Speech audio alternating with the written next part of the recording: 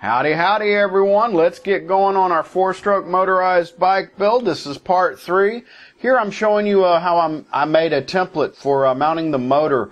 I decided to go ahead and braze on a bracket for the motor, a mounting plate, and I used this here to get the center lines of all my mounting holes here. Okay, we're ready to mount the transmission to the motor. Your motor is going to mount in your bike with the muffler and your exhaust being to the front of the bike. This is the rear of the bike. Your transmission here, this is the T-belt transmission. Here is your clutch bell. That is going to fit over the clutch here. And it is going to mount like this here with the sprocket in the back, which is going to be underneath the carburetor. And here is our alignment point that we need to get aligned up with the sprocket on the rear end. The output sprocket from your transmission needs to be lined up with the sprocket on your rear wheel. But let's go ahead and get this lined up here. You've got 4 mounting holes, or 4 threaded holes here for the screws where it's going to mount. These are the kit supplied screws here. I'm adding a lock washer just for a little bit of safety. If you have some Loctite, you can go ahead and put some Loctite on it. Use the removable Loctite, don't use the permanent Loctite.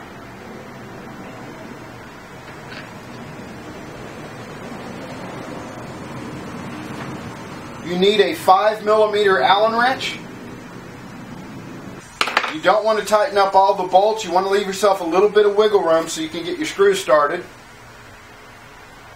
Because if it's a little bit off, the odds of you stripping the screw go way, way up.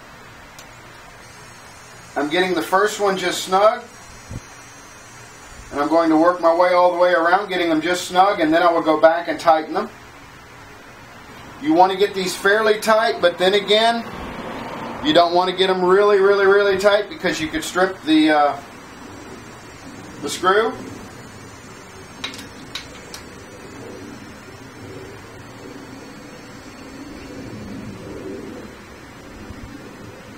After snugging it, I might maybe tightening it.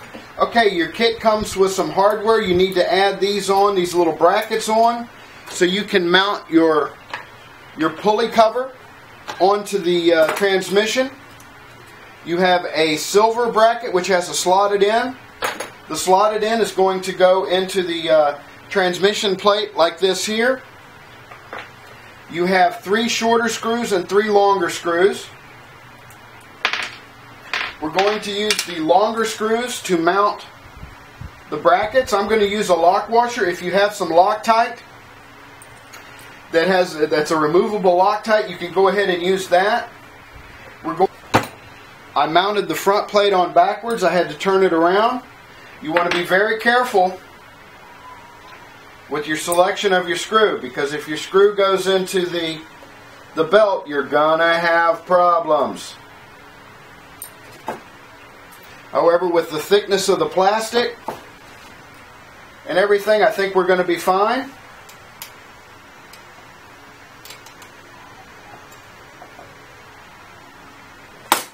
I'm going to pull the bracket all the way to the front. Looks like we have a good fit. You want to take your 3 screws. I'm going to go ahead and start the one in front. Oh, forgot my lock washer. Because of vibration, these screws here, you want to check them regularly to make sure that they stay on. If you have a star washer, it might work better. I'm just going to use a standard lock washer. Okay, we've got our bottom one in.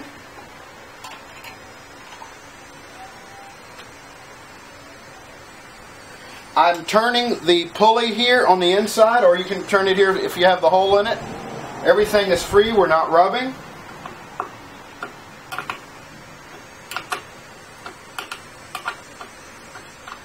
And I can see on the inside I've got plenty of space between the the end of the bolt and the pulley. The pulley turns freely. We're good to go. Okay, so here's what we want to do when we get it mounted on the bike. Now I went ahead and mounted the sprocket. Click here for a link for a video. It shows you how to mount the sprocket. I'm showing you how I'm doing it on a bike that I'm going to be installing a 2-stroke motor on, but it's the exact same procedures. Now let's go ahead, and I've got the motor set in place on my bracket. I want to get my motor lined up. That way my sprocket, the drive sprocket from the transmission, your output sprocket, lines up in a straight line with the rear sprocket, because if it's not in a straight line, you're going to have some problems, boys and girls. So you want to get a straight, get you a ruler, a straight line, and measure and make sure that you've got a straight line between the front and the back. And I've already brazed on my mounting brackets for the motor here, and I'm using the template that I crafted earlier to give me my center lines for my my bolt holes where I'm going to be bolting the engine to the motor.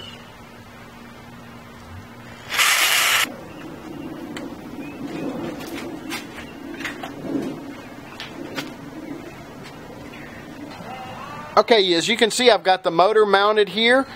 Depends upon if you got the plate or whatever. But bottom line, you want to get the alignment between your output sprocket and your rear sprocket in a straight line. As you can see, I've put the chain on the sprocket here. The sprocket, the output sprocket here, is it's a freewheeling sprocket here. It goes in one direction, and then as well when the pulley engages from the motor, it turns. That way it allows you to pedal the bike. When the motor's off, I put the first link of the chain on the sprocket and I go ahead and turn it around. Nice and slow. You don't want your wheel to turn too fast, which will throw your chain off. Okay, I've got it about halfway. I'm going to loop the chain underneath.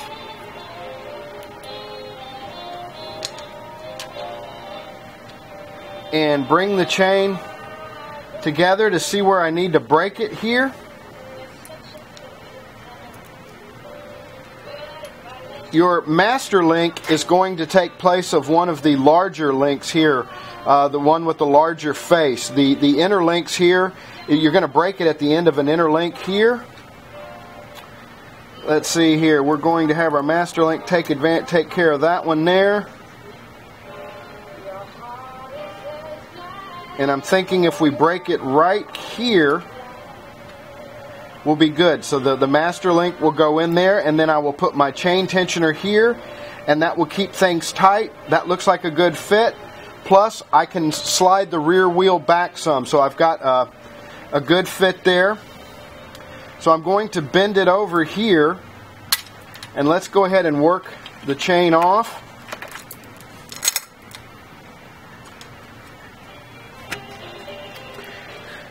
Okay, I've got the chain off here.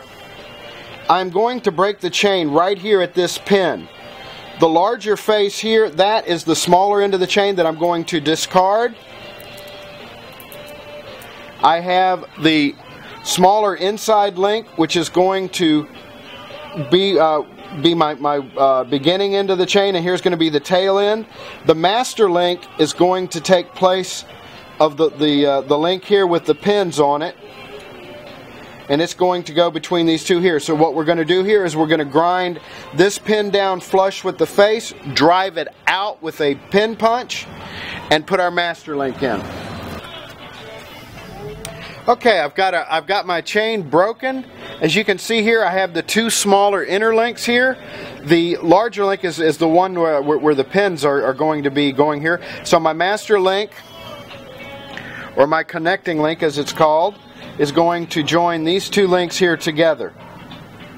So you always want to break your chain and leave the smaller inside link to be the tail end of it, and your connecting link is what will join the two together. Okay, we're ready to get our pedal chain on. Let's go ahead and get it organized here. Go ahead and get your, oh well, I knocked it off, no big deal. Put your chain on the rear sprocket. Let's go ahead and feed it to the front sprocket.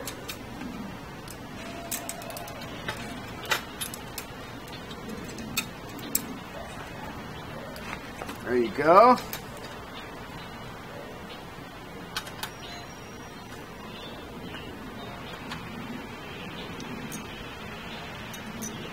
What we want to do is pull the chain fairly taut here. You want to make sure that you get your wheel straight. You don't want to have your wheel cocked too much. If anything, cock your wheel a little bit towards the pedal chain, because we're going to go back and we're going to take up slack on the drive side.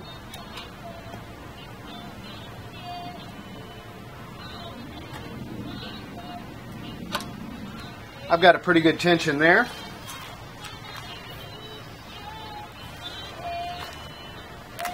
Now let's go ahead. We have to install the chain tensioner, the idler on the other side. Okay, we've got our chain tensioner here. We're going to bolt this onto the chain stay. The chain tensioner is going to push up against the chain and keep it tight. We've still got, we got a pretty good tension here on the drive side, on the pedal chain here, so we're not going to be pulling the rear wheel back much here. It's pretty much all the way up here on the back here, but we can come back a little bit. I intentionally have the wheel cocked a little bit. As I get the chain tight, as I get the axle tight, I'm going to pull the wheel a little bit more towards the left side of the bike here. Let's go ahead and get our hardware ready. With this one here, you have a flat blade slot here, a slot for a flat blade screwdriver. You're going to put the screwdriver in on the other side, and you're going to use that to raise and lower the arm here. Let's go ahead and get our piece fitted to the bike.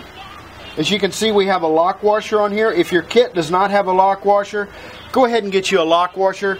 And if it has one of these cheaper locking nuts, this is a good hex nut that's on it. But some of the Chinese, the kits here, they put in a locking nut which binds against the thread. If it's not the nylock nut, you don't want it. So get rid of it. Get you a regular hex nut like we got here. We have a flat washer, and then we have a lock washer. You're going to fit your bolt through on the inside here, and then you'll put your other clamp and your nut here. One thing you want to be careful about is when you have your nut here, you don't want to have this wheel all the way down, because you'll have an issue with the wheel rubbing against the nut. That's not going to work good for you here, so you want to make sure that at least you have the wheel pulled a little bit away from the nut. That way you don't have any interference problems.